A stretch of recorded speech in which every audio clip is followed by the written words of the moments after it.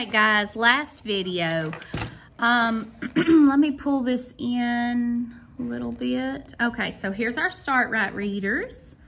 Grass, Mud, Logs, and Sod by Margaret Fetty. Look at that. We've been reading about houses. Do you think that might be a house?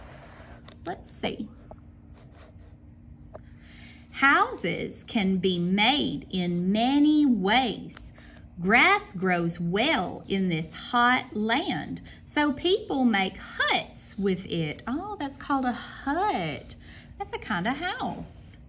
They pack sticks in grids and map out big boxes, tuck grass tufts over the sticks, and lash them up on top. Wow, that's neat. I've never seen a house like that. It's called a hut.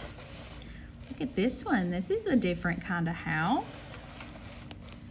This land is hot, but not so wet. Okay, so this is in a different part of the world. Big plants do not grow well, so people mix up mud, sand, and water and press them into bricks. They stack the bricks, dab on a white mix, and add grass up on top. Oh, wow. So these people live in an area of the world where it's hot, but they don't get a lot of water, so they don't have as many plants to work with, but they do have dirt. That's interesting. Look at this. That's in another part of the world. This is another hot land that has houses made with mud bricks. Okay, so it's hot here too. People stack bricks and prop them with logs. Houses sit one next to another, blocked from sun and wind. So it is not hot in the houses. So even though they live in a really hot place, it's not hot inside those houses. Look at this. This is pretty neat. This kind of reminds me of a hobbit hole. That's from a fantasy book called Lord of the Rings. Let's see what it actually is. This house is in a hill. It has thick rock around it. Water cannot get into it. The hill helps it be snug. It is damp. That means it's kind of wet. Black and drab in this, Is it damp, black, and drab in this house? No, it is not. It lets in the sun and it can be lit with lamps. Okay, that's pretty neat. So it can be lit up with lamps. It's not damp or dark or drab in that house. It lets the light in. That's pretty neat. Look at this. Looks like a little cabin. In the past, men cut logs and made log houses in which to live. Now, we can get kits to set them up. A man had logs sent with a kit to set up this log house. He read the plan. It gave tips to help him with it. So, a man built this. They sent him all of the materials that he would need to build it, and he read the plan and he built it. Wow. Look at this. In the past, in lands with no logs, men cut sod into bricks and stacked them up to make sod houses. Sod blocks got cut into big, thick bricks. Can you spot grass in this sod house's bricks? Look at this. See that? So they didn't have any logs, so they had to make it out of the grass, out of the top layer of the ground that has the grass. That's really interesting. All right, let's move on to our next book. Houses that can go. Let me make sure I'm reading the right one. Okay, yes. Houses that can go. What do you think this is going to be about? I see a picture right here, and I see this is a house, and it's on the go because a car is pulling it. Let's see. Have you read of a spot that you wish to see for yourself? This tin house can help you with that wish.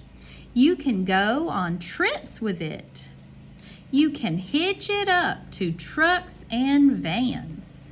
Then off it goes with you in it. Look, that's a house that can go anywhere.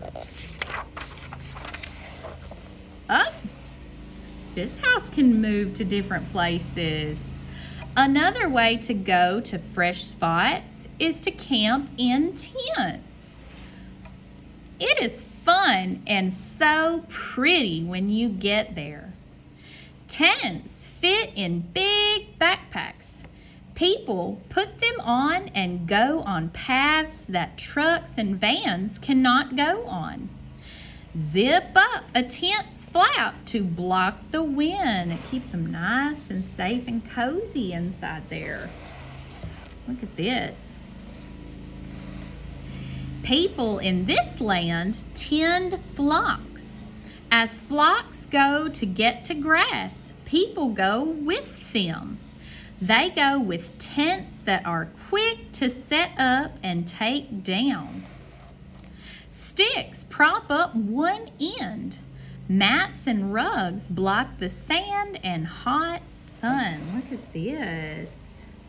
So that's kind of like a tent. It's just a different kind of tent. They use sticks to prop it up in the middle and on the sides.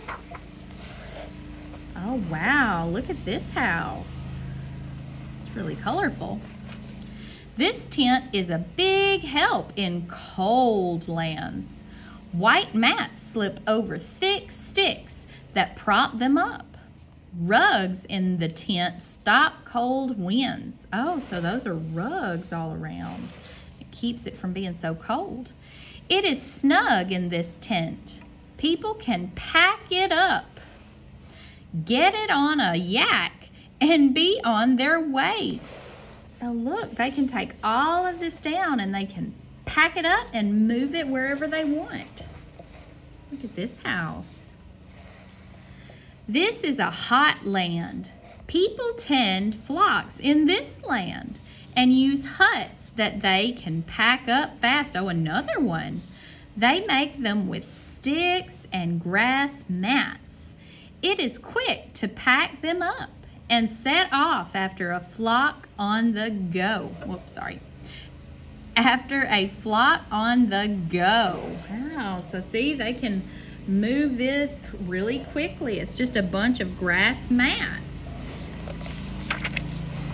Oh, look at this house. This is really interesting. What do you see underneath it? I see water. That's really cool.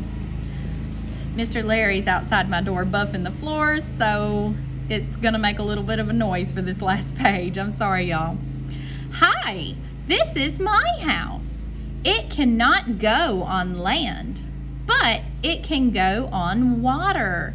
It is so much fun to go on trips in it. It has dishes, beds, rugs, and a bathtub. I mop and wax the deck. I do another job. Then I sit and rest. Wow, that was really interesting. We saw all kinds of houses that we don't normally see. We saw a houseboat, and we saw lots of tents that were made of different things.